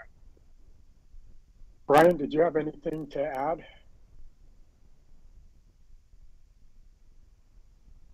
Thank you, Rick. I think you covered it very well. Thank you. Council, any questions? Well, thank you, Mr. Gruen. And actually, I'm gonna take us back to goal 1, and actually some feedback about hybrid meeting here, just in general, is that I would have wanted to sort of stop after goal 1. I couldn't really interject with Nicole because she was already going. So just as it is much harder to sort of like have the cue, the nonverbal cues and things in this environment. So just as a future, when we've got presenters doing both, we probably need, especially around the goals, like I would suggest we always kind of go goal by goal, just because we're now going to be going all the way back through the goals again, just from an efficiency standpoint. So let's go to questions. I know Mr. Gruen asked about questions about goal 4, but we're going to go back to goal 1 to start with, if that's okay. So I know there was at least one. Councilor Goodhouse, you had a question on goal 1? Yeah, a question on goal 1, and I guess it kind of links into the COVID dollars as well. I think it was yesterday or day before I sent City Manager Reimer an email. The Downtown Alliance was wondering, a couple months ago they sent a letter out, and I think the council got it, but there's a list of things they were wanting to see downtown, and maybe possibly ARPA money, but also having to do with homelessness. And they were just curious the response to that. Now that we have Sarah, that might be something that Sarah can meet with the TDA, but they're really concerned about still kind of the ebb and flow of homeless down there, and the problems were there where when you see Portland do something with a camp, then we see more people coming down there. And I think they sent that letter a couple months ago with no response. So I know that ties into homeless, but it also ties into possibly ways of spending that money. And now that we kind of have that categorized and that's going, I know they did have a request, and I don't know if that did get sent to the council, that letter. If not, it might be a good refresher to send it back out to the council. But some kind of an update would be great to the TDA, at least to say, here's where our timeline is to get back to you and go over some of these concerns that the Main Street businesses or the whole downtown area has. Go ahead, Kathy. I know you have an update. Thank you, Councilor Goodhouse. We, as part of the onboarding with Sarah Cooper, we did essentially inundate her with all of the letters and the reports and whatnot. So that is definitely on her portfolio. And we will be making those introductions to both the Chamber and the TDA so she can start fostering those relationships. And we do have a tracker as far as each of the items that were mentioned in the Chamber and TDA's letter of status and whatnot, so we can provide an update. As Chief mentioned, we're hoping to come back for a fuller presentation about activities and accomplishments in Goal 1, so we can give you an update of where we are on that. As mentioned, Sarah's been here all of 2 weeks, and she keeps coming back, which is great. And her plate is definitely full. And we're also working closely with economic development team as they do outreach, making sure like whatever they hear is passed along to us as far as public safety and the community that might be perceived as unhoused. So and one of the things that Sarah and the team is also working on is establishing that cadence for communication. We've updated our website. We try to do weekly updates about what's going on, and have provided those contacts to both the chamber and TDA, and we'll continue to do that. So it is very much on our radar, and we will include that in our future report out. Thank you, and thank you for mentioning the chamber, because that letter represented the rest of the Tigard community with businesses and so forth. Mayor, if I may, yeah, just go add ahead to what Assistant City Manager Nyland said. I had a great one-on-one with Sarah today, and we talked in general, but one of the key things we both agreed on was that relationships and timely communication were high priority, and she embraced that. She lives that, I believe, too. And so we've talked about TDA, the chamber, and just the community in general, right? Those that are unhoused and those that are owning businesses and other community members. So I would anticipate much more of an emphasis in that area. As Chief said earlier, having the capacity and someone that can really spend that time and ensure day in and day out the communications there. So just to pass it on. All right, thank you. Anything else on goal 1? Councilor Shaw? Great, thank you, and thank you for the report, Assistant City Manager Nyland. Perhaps you can also mention there's the upcoming chart committee meeting that's going to be happening. I think that's important to let the community know that there's a committee that's working on this and it's to meet soon. Thank you. That is, thank you for mentioning that, Councilor Shaw. We will be convening the chart gathering, I believe, on August 17th, and our hope is to again establish a regular frequency for meeting and really brainstorming and soliciting that feedback to help develop recommendations and a strategy moving forward. So August 17th. All right, anything else on goal 1? All right, goal 2.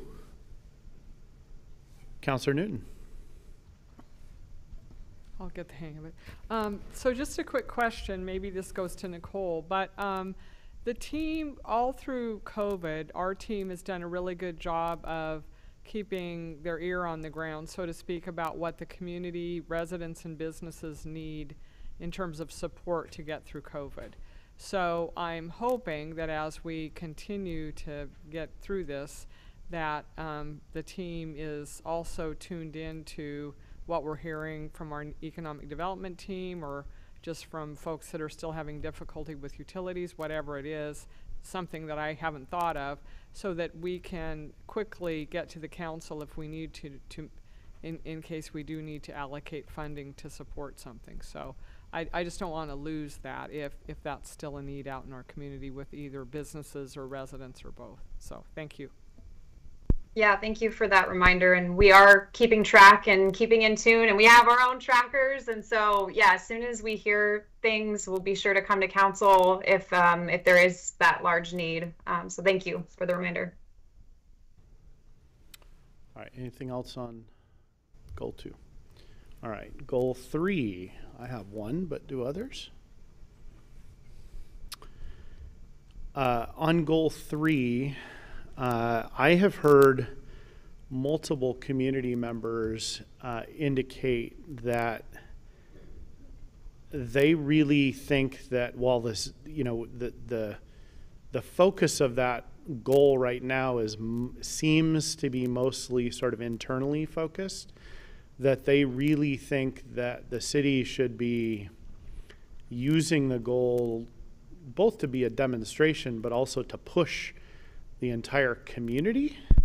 And I just wanted to share that feedback because I've not heard it from like one person. I've heard it from a lot of people. And I don't know what others are hearing, but I think we would be potentially in the long run kind of missing the mark and not having as big of an impact as we could if we don't listen to that. So just a comment there. Yeah, I'd love to respond to that. So we haven't had the chance to share some of our recommendations with the community yet, but we are looking forward to doing so. We have had many conversations with our Community Advisory Committee as well as the Technical Advisory Committee. And those conversations have focused entirely on the ways that this city, you all in particular, can influence the broader community by introducing new policy, incentives, and actions. We have talked about things like modifying or prioritizing active transportation in our CIP, for example. We have talked about policies such as just to lay out some of the bold actions, as extreme as cordon areas, or having priority parking areas for electric vehicles or non-emitting vehicles, requirements for, as I say, for new development.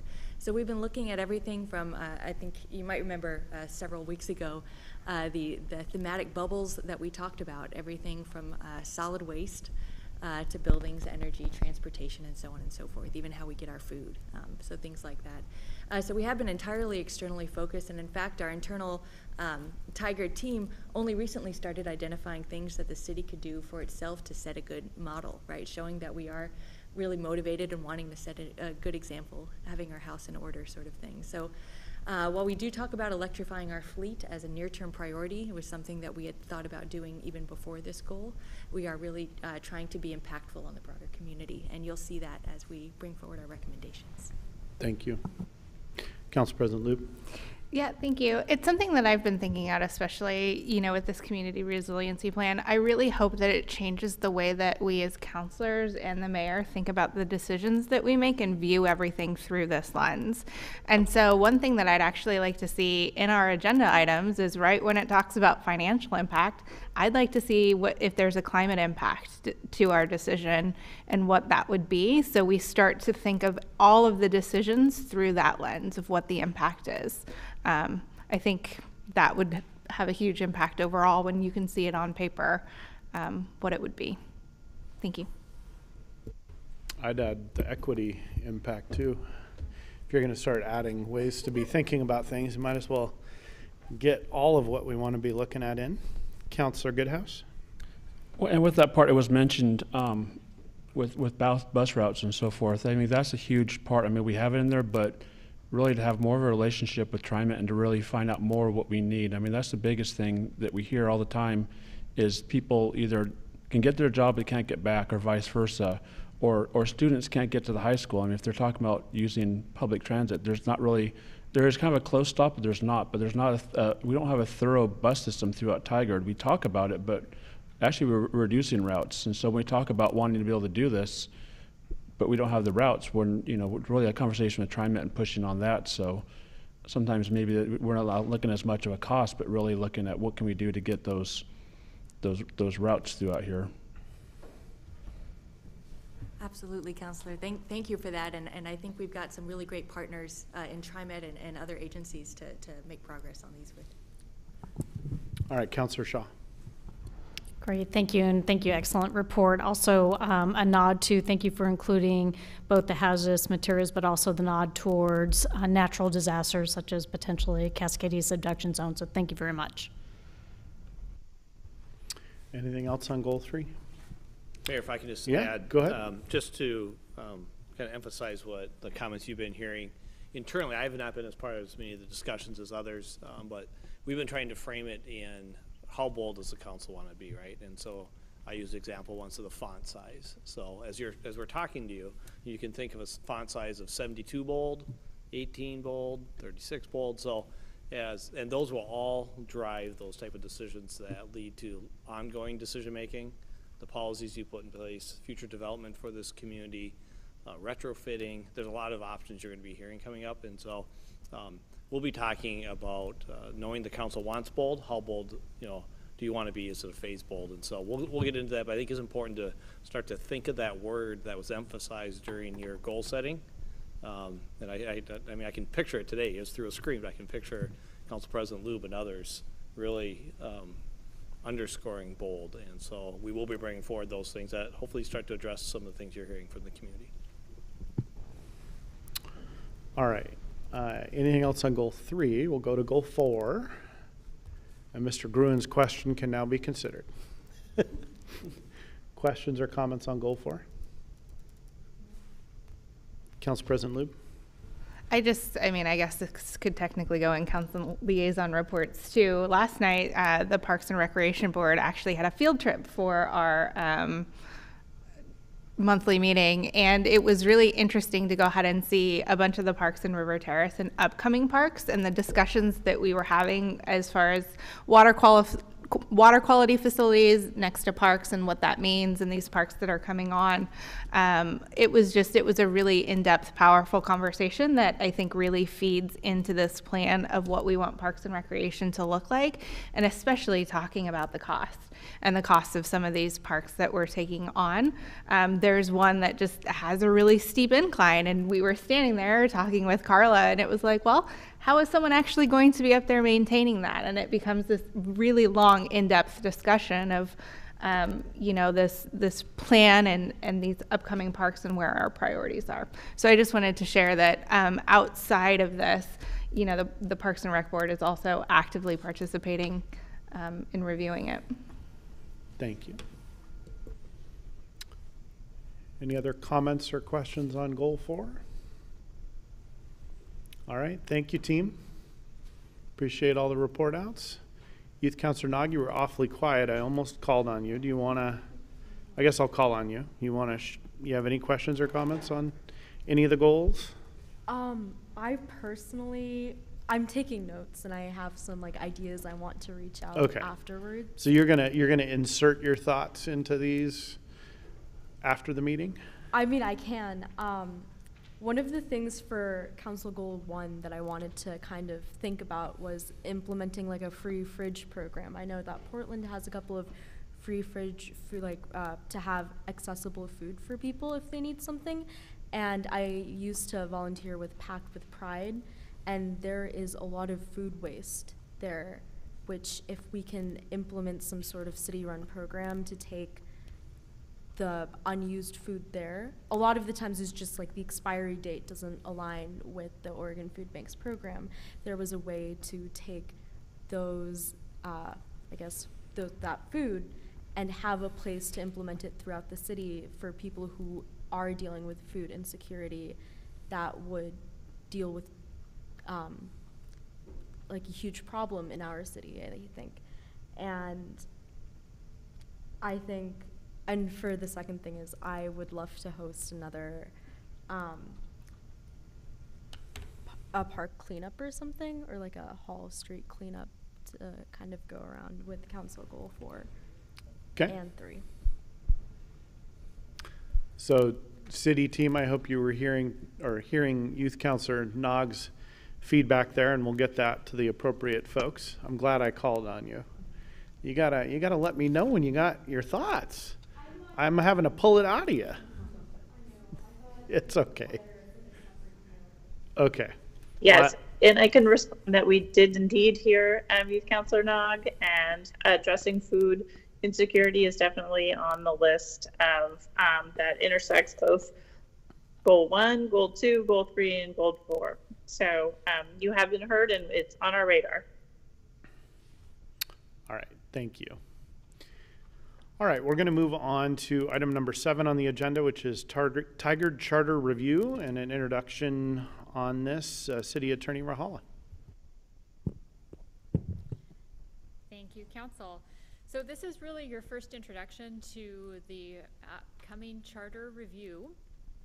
As you will recall, last time we were discussing the charter was in the context of the interpretation of consecutive terms. At that consecutive years. At that time, it was pointed out that that was not the only section in our charter that was ambiguous or confusing, and the recommendation was to come forward with a charter review committee. So this is really just the first introduction to kind of get those conversations started. We have a couple of high-level questions to ask tonight just to kind of get the wheels turning, and then the plan is that we'll come back for a workshop next month, I believe September 19th, and have a more in-depth conversation. So to start off, we're really looking at the scope. So the first question is, are we looking at just specific sections or the charter as a whole? Staff's recommendation is the charter as a whole. but want to confirm that with you. And then getting an idea of membership of the committee and how many members, composition, selection of members, those kind of things. Kind of, if you have strong feelings about that, that would be helpful. And then if there's anything that we should keep in mind as we kind of start to piece this together, that would also be helpful. So that's it for the presentation. This is really just a time for you to kind of give your initial thoughts, and then, like I said, we'll be back next month with some more formed recommendations once we hear what is of value to you. Okay, well, that is pretty open-ended. Do we want to try to start with maybe we can just discuss the charter as a whole versus particular sections. There's enough sections that I think I know are like just either super problematic all the way to just not accurate anymore for how the city does business. So to me, it's pretty simple to answer that question, but I want to put it out to the rest of the council, of course. Councilor Newton. Yeah, when I was reviewing the charter for the discussion we had, it occurred to me it looked like sections were put in at different times, which is true. Right. So they didn't really mesh that well, so I think it's important to review the charter as a whole. Councilor Goodhouse. I agree as a whole. I mean, if we're doing it, then look at it all at once rather than having to come back. Council President Liu. As a whole. Councilor Shaw. As a whole as well. Youth Councilor Nog. As a whole, and I think it would be like useful to look into language as well, to kind of like update the language as the charter review process happens. And I guess I'll just sort of hit the point home about the as a whole, and Councilor Newton's point about things being, changed over time. I've been pretty silent about what's gone on over the last 6 or 8 months around term limits, et cetera. But I think the as a whole is super important because I have to be honest, I think where things ended up would put the city, and I've not pushed this issue so far, but I think where things ended up probably violate the 14th Amendment of the Constitution. And I think that could be really problematic. So whatever we do in the future, I don't know if the impacted party would be as sort of accepting as perhaps I have been. So I think that that's just one more reason why the whole thing needs to be taken as a whole. So it sounds like we got an answer there. Let's see. Membership of a charter review committee. Do we want to hit that one? Yeah, so for committee membership, so we're looking for kind of size, what you think would be a good ballpark number, what types of members. Are we looking for all community members? The mayor and I had discussed having some continuity with past councilors, past mayors, to provide the context from their perspective, having lived it before. So kind of what makeup of people, representatives, would council be interested in having? And then also, is the anticipation that this council would select those members, or the future council? And just timing wise, we would support this council, but again, deferring, making sure that that's consistent with your thoughts as well. Yeah, so good questions, and I guess you've already sort of started to propose what you shared some of my thoughts, so I'll let others go first. Councilor Shaw. Thank you, and again, thank you, City Attorney Rajala. Open-ended questions. I think it's important to have a perspective from the past, but I'd want to make sure that it isn't overly so. Yeah. To Youth Councilor Nog's point, there's a lot of changes, terminology being one, so I would hope that we could have members who, maybe one or two represent the past, but also those who represent the current, even council, and then community members as well. Perhaps we even model it after PSAB, though I'd want to open it up to perhaps more council members, but also conscious of state law, what you can and can't do during open meetings. But I think that will be key. Thank you. And oh, one last point. I think as much as we can do with this council before January of 2023 for the new council, so that's not something they too have to take on, I think would be advisable. Thank you. As far as setting it, just to be clear, as far as setting up the structure. Okay. Councilor Goodhouse? Thank you. Size limit, I think it would be kind of hard, but I'm thinking off the top of my head, 8 to 12 or something like that. I think that there's good to have some of the institutional knowledge where you have a person or two from the past to see why things were written, but then also to break it down. You know, I think we want a wide variety, kind of like similar to what Councilor Shaw said with PSAB, but we're probably going to want an attorney on there, someone or two. You're going to want people from different demographics of the community too. So making sure what's written is going to be able to also be inclusive from everyone that may be running or affected by it. So we want to make sure that we kind of get a wide range of all different demographics in our community. Someone from the legal part, you get someone elected part, and I might be missing something, but make sure we kind of get the different perspectives from all those different angles. You know, maybe a nonprofit, maybe business, maybe maybe faith-based. Just get kind of a mixture of everything in the community. And I think we'd also, I don't know if we want to set a timeline as far as what timeline we want it to be done, and then to have kind of a timeline of when it then would go to a ballot or how that would look, and if it would go all together or break out into sections. But I'd like to see as much of it can be done with this council. Council President Lube? I certainly like the idea of having a good amount of people on it. I'm just throwing it out there, potentially even like the budget committee where the council is a part of it, and then I would say to put 6 community members, and so then it's 11 people and the balance of power goes to the community members. I think could be really interesting. I don't necessarily agree with having to have specific demographics on there. I think we have a city attorney who could advise the group if something happens to go astray. She's very good at keeping us on track, but just a wide variety of opinions and experience I think would be really helpful from the community perspective. Councilor Newton? Okay, thank you. So I'm thinking a bigger number like PSAB, but that's in thinking about having a counselor or two plus somebody from the past, a past elected official. I'm also going to nominate the city recorder because there's an expertise there that I think having on the PSAB, sorry Carol, but on the PSAB having some, professional expertise was important. And I think the PSAB way it worked really well because the folks, they went through a little bit more intense application process than we normally do for our boards and committees. So I kind of like that. You think that'd be good to incorporate? Yeah, I think it would go good because it impacts our whole community.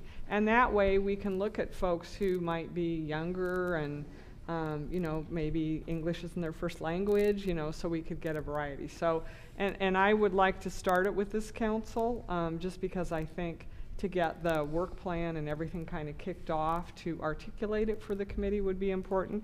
And I would want to set some sort of a timeline because, we don't want it to drag on forever. It was really good to have the PSAB with the expectation to be done in 18 months because they established a work plan and really worked through it. And so those are my thoughts. I don't think I missed anything. Yeah, I think that, part of why we're talking about it now is in my discussions with the city attorney and the city manager, like, we need to move this forward, right. And it would take a new council 6 to 8 to 12 months to, kind of move this stuff forward, especially with how much turnover we're going to have. No matter what. So it seemed like this council was the right place to get it set up. So I agree with that. Councilor Goodhouse. I do have 2 more questions. One is how's the meeting going to be ran? Is it going to be something similar to PSAB where we have a mediator or someone that's going to be overseeing it and running the process? Or how's that going to be done? And then the second question, I guess, Council President Lube brought up was what's the council's involvement? Is it going to be letting this committee decide and then council being the overall determining factor of what goes forward? Or do we do it where the council's on that and then it's decided at that? So I guess that's going to be a question we have to figure out is it decided and what that committee comes up with is said and then we approve it, or do we be part of it and then that way it's a I think that can be part of the discussion, but the council, I think ultimately is going to have to decide what it's putting on the ballot. Yeah, so that's So where the council will ultimately, whatever council seated when it completes its work, is going to have discretion around what's done, but we can probably set up what the objectives are as this council and, try to get the work off and it's on sort of a good path to get the work done, but it's certainly not going to be going to the ballot before we're done as a seated council now. So I would anticipate it taking at least a year. What do you think, City Attorney Rahala?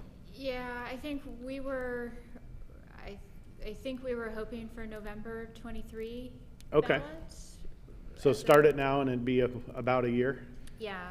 Okay. Yeah. On the comment about participation from the current council, or just members of the council, I think 1 or 2 from the current council is plenty.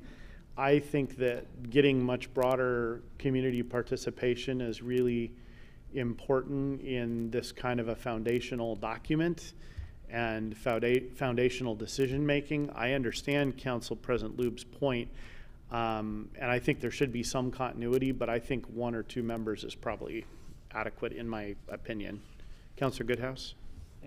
one last part I was going to throw in there too is what part beyond the committee would community involvement be? Would there be a part where through the process that community could either come in and either give their feedback to the committee, or would it wait till the end where then council did it? So I think we'd have to weigh that in, because obviously something this large, the community is going to obviously want to give input. So is that something that's going to be worked into the model where maybe the first meeting or through a process we have some kind of a community involvement that they can also throw feedback or comments or see if it's going the right direction compared to what we think the community is going? I'm going to step in here because I think the way you're asking questions that I think should probably just be input to the process. I don't know that the city attorney is prepared to answer that type of a question, and I think we all would have input on it. So I would just be stating these things as sort of things you want to see in the process. Oh, yeah, there's more seeing it. Okay. Do you have other comments, other ones around that? Okay. Mr. Mayor, really quick. Sorry, Councilor Newton. Sorry.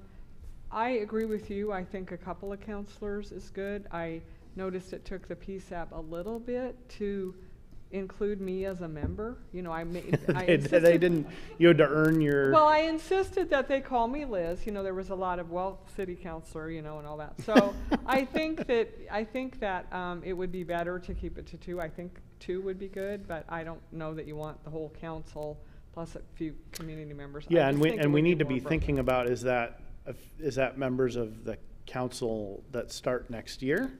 Or is that members of this council? I mean, by the time they get running, it's going to be next year's council likely, or most of it. So just things like that need to be worked out too. Sure, we can talk about that. But I mean, by the time the committee gets really launched, it might be getting close to the election, and we would maybe use somebody from the existing council and a new council. I don't know. Yeah. But that's something we could work out. But things to think about. Yeah. Or maybe a prior assistant city manager that really knows all.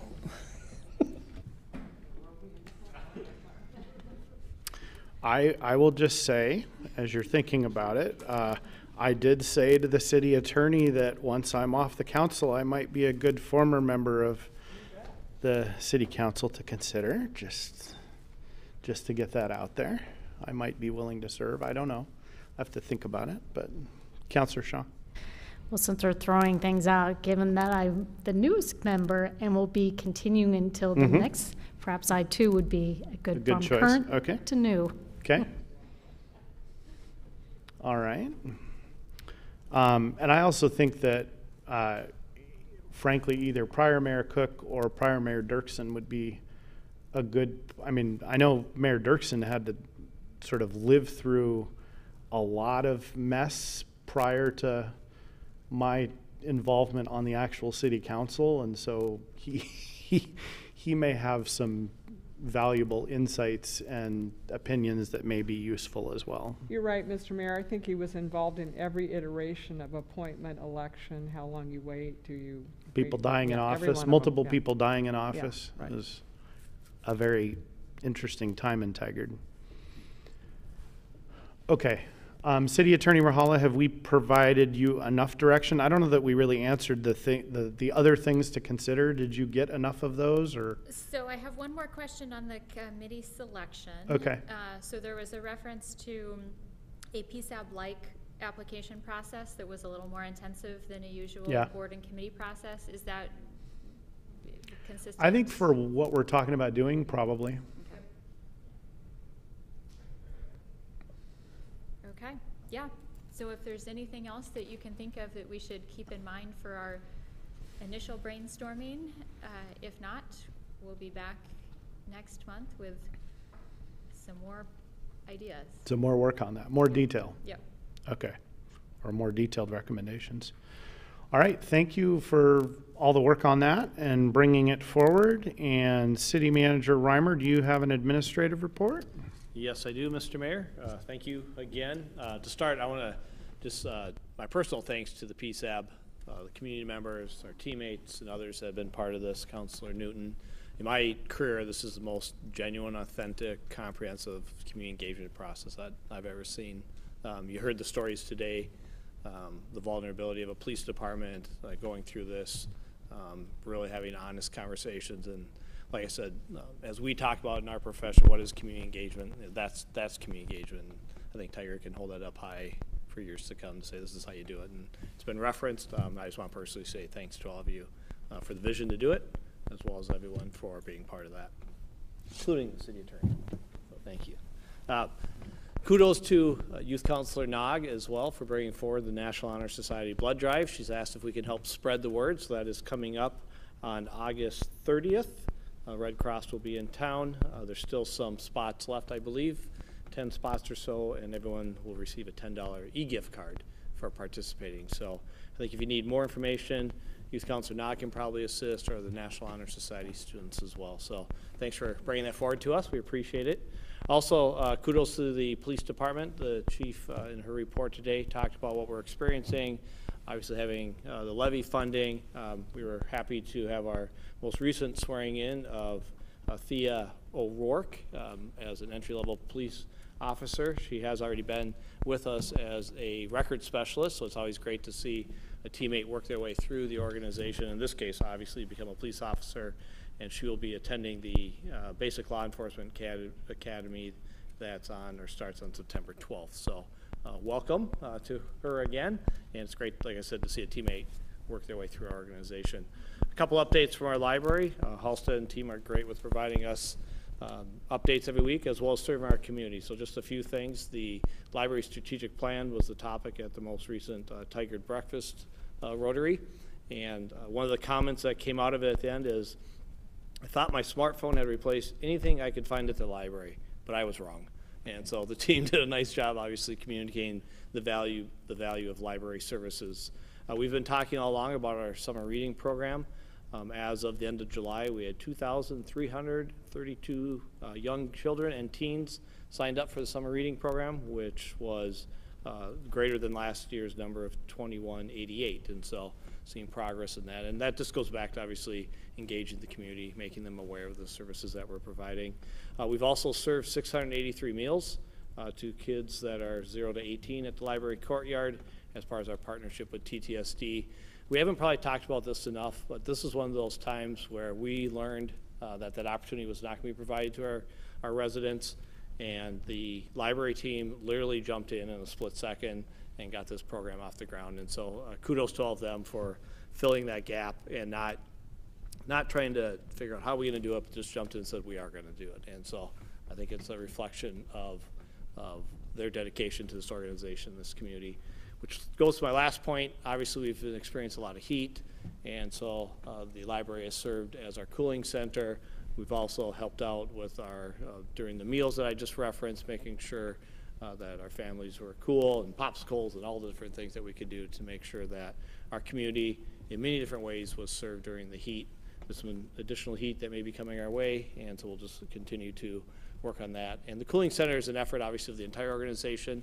The library is the location, but it takes many teammates throughout that to make it happen. And so just want to say thank you to everyone for that. And that concludes my report, and I really like giving these in person, much better than staring at a screen. So thank you. Thank you, City Manager Reimer. I don't think we have any non-agenda items. Tigard City Council at this time will enter into executive session to discuss the performance-related review of a public officer or employee under ORS 192.660, subsection 2I. All discussions are confidential, and those present may disclose nothing from the session.